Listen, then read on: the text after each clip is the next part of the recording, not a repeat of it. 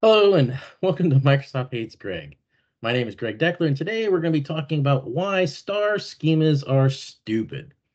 Now, I know there's dozens, if not hundreds, of articles and videos out there that extol the virtues of star schemas, but I'm going to prove unequivocally in this video why all of those other blog articles and videos are wrong, or at least not telling the entire story.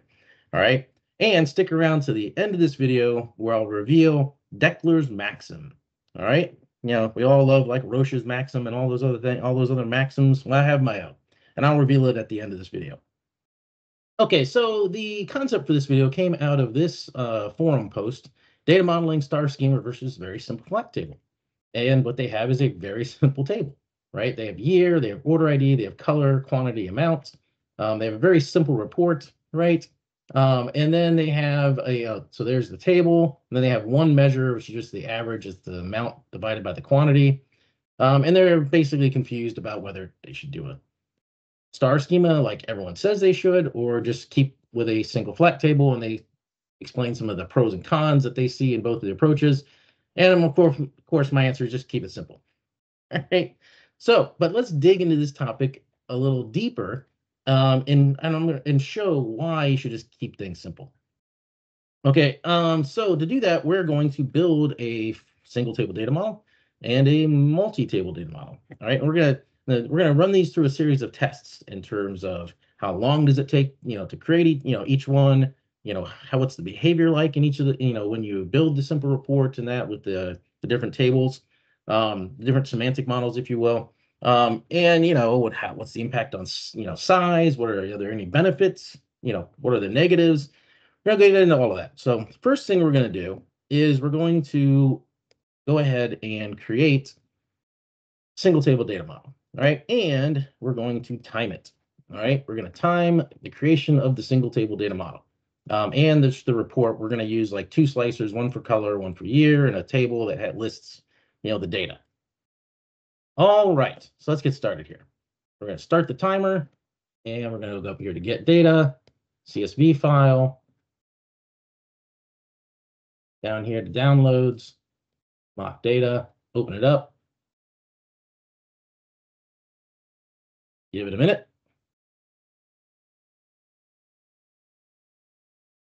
hit load.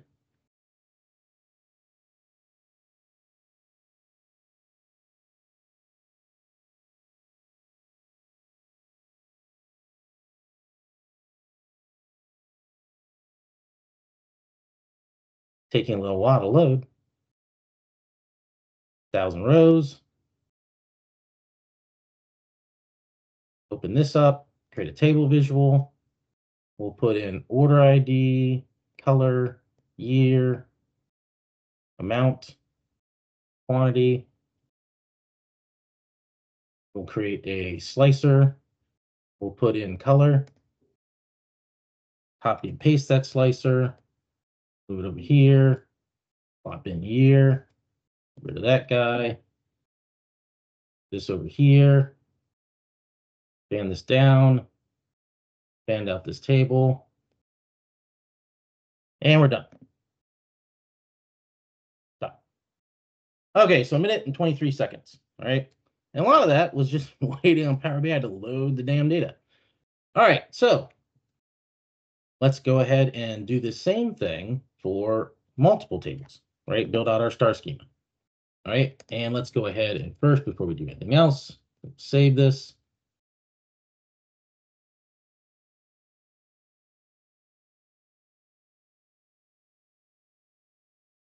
Save it here under single table. I think I've already single table. Yep. I'll just replace it. Yep.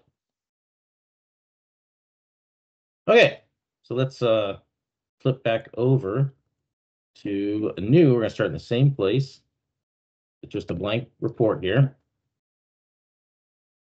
Reset our timer, minute and 23 seconds. Hit start, and away we go. Text CSV.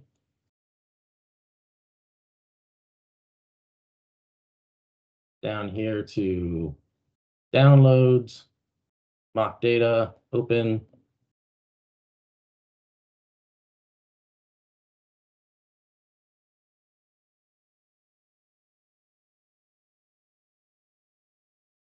Now we got to hit transform data here because we need extra tables.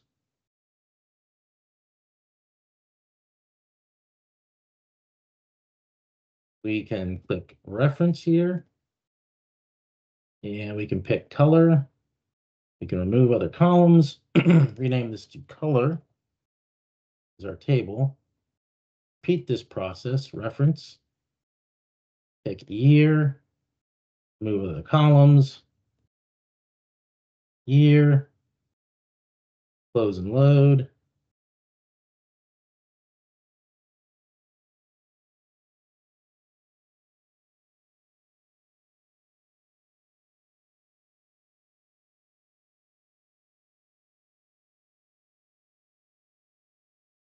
Okay, first thing we need to do is check, make sure, no, it did not create any relationships.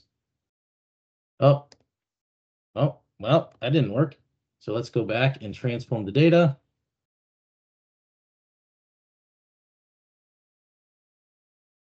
And remove duplicates. Remove duplicates. Close and load. Year. Color. All right, back to here. We need a table visual. We need to expand this. We did order ID, color, year, amount, quantity, slicer.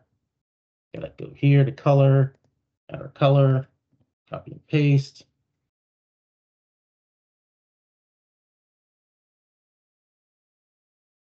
Move this over here, move this over here, expand this out, and this table visual out, and we're done. Stop. Okay, so 2 minutes and 28 seconds. Not quite twice as long, but significantly longer, right? You're talking about easily 50% longer in order to just create that. And I would argue you need to know quite a bit more, right? You never had to even go into Power Query Editor with the single table data model. You just load it right up, right? Versus you have to know how to go into transform data. You need to be able to, use reference and, work with the Power Query Editor, right? Don't need to know any of that with a single table data model at all. So there's that. Now, these two models don't work the same. Okay, so even though it took us longer, right, we have less functionality in the multiple tables versus the single table. Why is that? Well, let's say that I click on 2024 in the single table data model. Look, I have color pink and color teal, right? Because those are the only two colors that were sold in 2024. Okay. Now, if I look at the multiple tables, I go click on 2024. Look, I still have all these colors that weren't even sold in 2024. I click on indigo, it's just not there. So this doesn't even work very well compared to a single table data model, right? In order to fix this, I need to know even more about Power BI and about how semantic models work, right? I have to go in here, click on properties, say both, and we're violating, a huge rule here as far as we believe the SQL BI guys, if we use both relationship directions, we're going straight to hell. That's what they've said. If you use both relationship direction, you're going straight to hell, according to SQL BI. But guess what it does? It fixes the problem with our slicer, where now when I click on a year, it actually filters my color correctly. So I kind of have to do that in order for it to actually be usable for an end user to make any amount of sense whatsoever, right? All right, so far, star schema is not looking so good. And let's go ahead and save this. Call this multiple. Oh, I don't want it downloads. I want it in here. Multiple tables. There we go. Save it. Yep, replace it. Okay.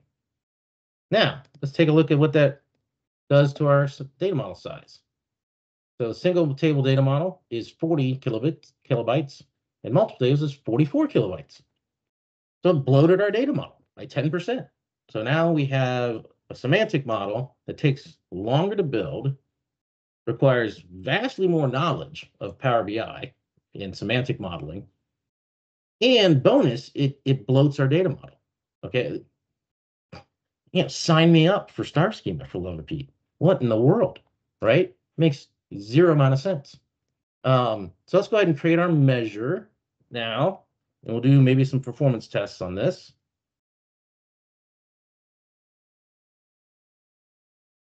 Grab this guy. Single table. That's before we do any of this. Let's clear that. New measure. Paste this in. Mock data. Mock data. Enter.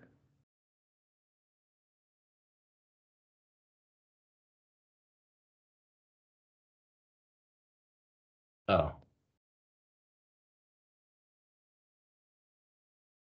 No. Stop, Power BI. Just stop. I just want that. Gotta love Power BI once in a while.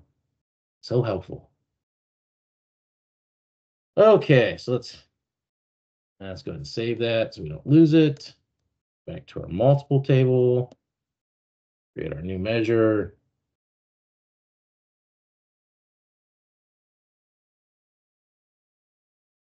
Add that in.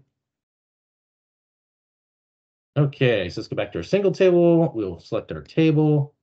We'll put in our average amount, right? And we'll open up Performance Analyzer.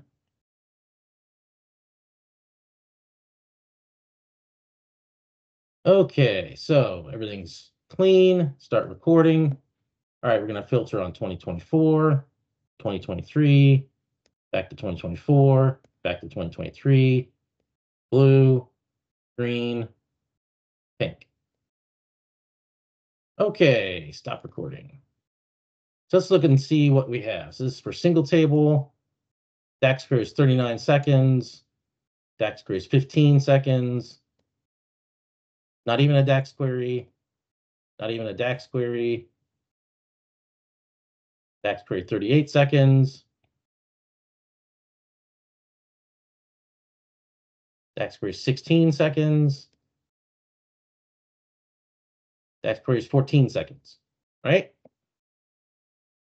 Let's go do that in the multiple tables.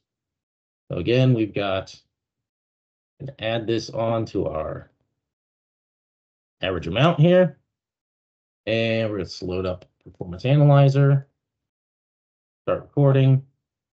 2024, 2023, 2024, 2023, blue, green, and pink.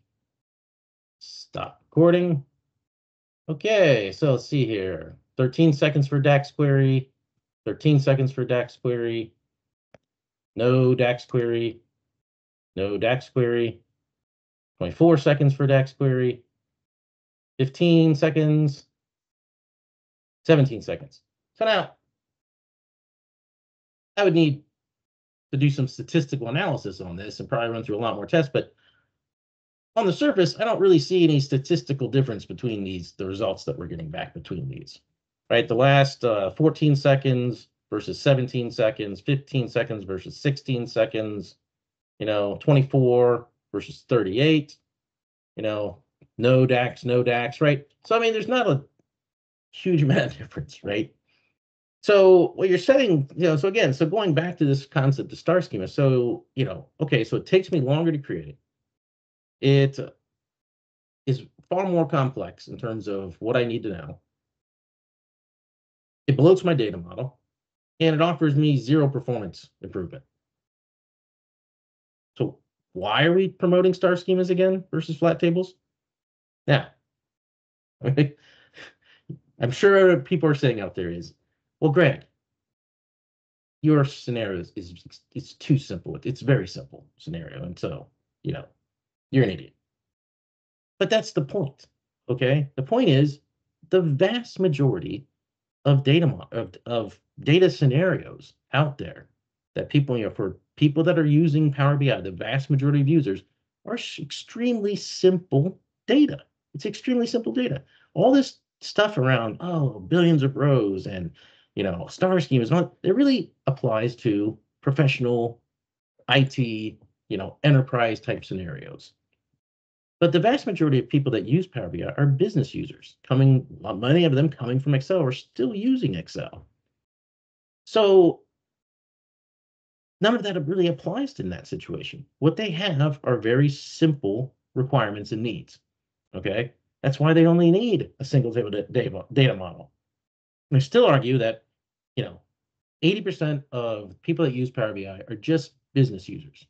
Okay, and that's why, in my opinion, 70-80% of the data models that are out there in the Power BI service are probably just single table data models, right? So why make it more complicated than that? All right. So on that note, Deckler's Maxim. And this isn't just Deckler's Maxim for data modeling or Deckler's Maxim for Power BI. This is Deckler's Maxim on everything. So what is Deckler's Maxim on everything? Only introduce additional complexity if absolutely necessary. There you have it. That's all I had for this video. Hope you enjoyed it, and I'll see you next time.